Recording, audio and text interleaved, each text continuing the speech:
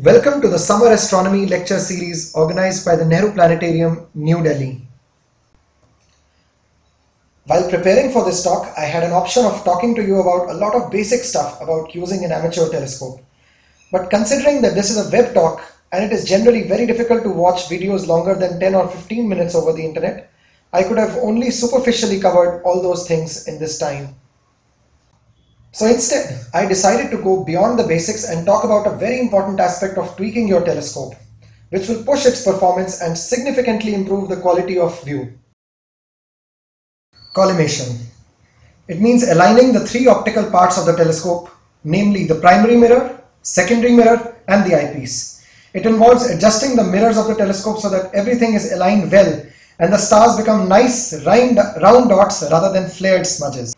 In this talk, I will be explaining the little-known four-step process to accurately collimate your Newtonian Reflector telescope, which will not only give you sharper stars but also better contrast in observing the planets. In fact, you will love this demonstration because I'm going to do it live on an 8-inch Newtonian Reflector telescope, and you will never fear collimation again in your life. One of the most joyful parts of amateur astronomy is to observe the starry heavens with your own telescope. Whether you observe the farthest galaxies, nearby star clusters, or are happy observing the planets or the moon, the views of the heavens are stunning and are heavenly in a very literal sense. Perhaps this is why you have invested in an expensive telescope, even though you know that you will be only taking it out to the dark sky observing only few times in a year. Every amateur astronomer wants their telescope to deliver its best during these limited visits. A popular quote says, "Bad collimation is the #1 killer of the telescopes worldwide." Walter Scott, Houston. Collimating your telescope could be the single most important improvement you could do to improve the quality of the view in the telescope. Miscollimation is also one of the easier to fix problems out of the many other which could introduce aberrations or imperfections in the telescope. For example, a poorly ground mirror. It cannot be corrected. A good Newtonian telescope is a great performer when it is well collimated, so it makes sense to spend some time to learn how to collimate your telescope. What happens if a scope is not properly collimated? Well, there are several problems which will come up. 1. The position of the best focus will not be located in the center of the eyepiece. What it means is that no matter how much you try to focus back and forth, the stars in the center will not focus properly. Number 2, if the collimation is very bad, the stars will display a flaring, something looking like a funnel or a conical shape.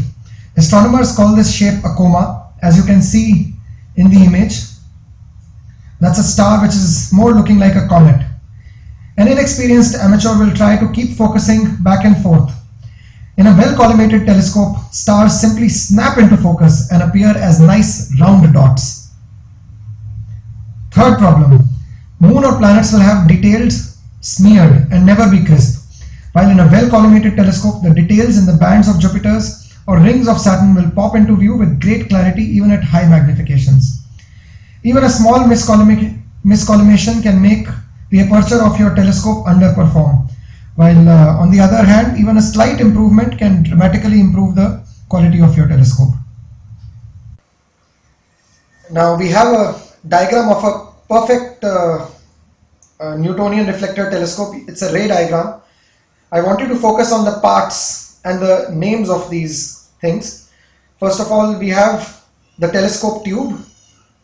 At the back, we have the mirror mount or the mirror cell. You can see the collimation screws. There are 3 collimation screws which I will be showing you in detail later on. We have the mirror, and which is at the back of the tube, and we have a smaller mirror in front of the opening of the tube, which is mounted at 45 degree, and then on top right of the tube you can see the focuser. Another thing to notice is the optical axis of the tube. There's a dotted line shown in the middle of the tube running parallel to it, and same way there is an optical axis of the eyepiece. Now in a perfect telescope, what do we have? We have light rays which are coming parallel to the tube. They are parallel to the tube axis.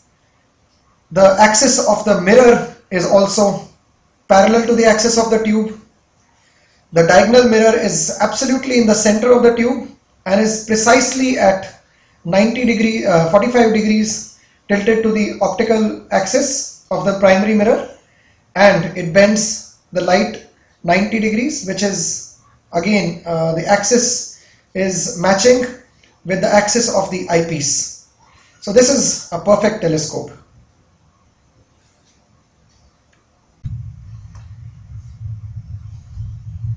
If you have a Newtonian reflector telescope, it most likely needs collimation.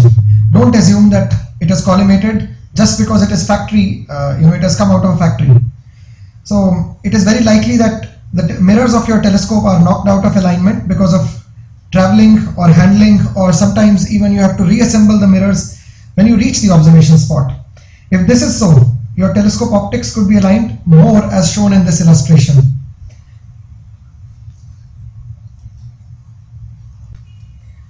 I want you to notice the image on the left. Once again, that is an optical diagram of a perfectly collimated mirror. The light rays are parallel to the optical axis of the primary mirror, and the light rays converge on this optical axis, and that is when we get a sharp focus. While on the right hand side, the optical axis of the mirror is not matching with the rays. This is what happens in an uncollimated telescope, where the primary mirror is out of alignment. Now you can see all the light rays are not meeting at one particular place. This is the reason why we get this kind of stars.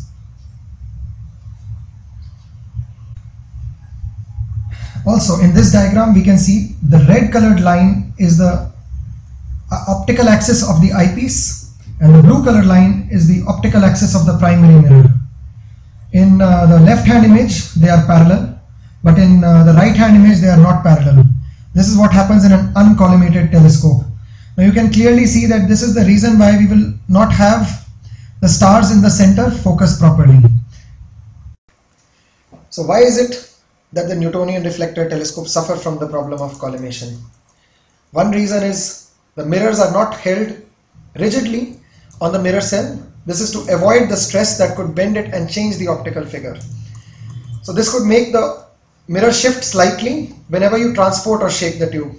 Another reason is in case the spider which is holding the secondary mirror is not strong enough or is not tight enough, the secondary mirror could shake when you transport the tube. Also, another reason could be that in case of truss tube Dobsonian which require dismantling or assembling at the site, you need to mount the mirror on the site where you need to collimate it before you start observing.